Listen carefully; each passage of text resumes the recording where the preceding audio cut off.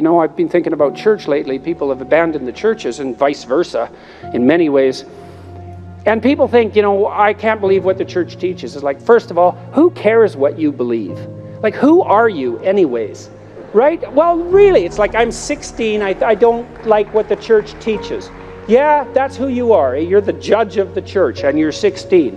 And that's like, that's commonplace. I know it's funny, but it's not, because that's a commonplace.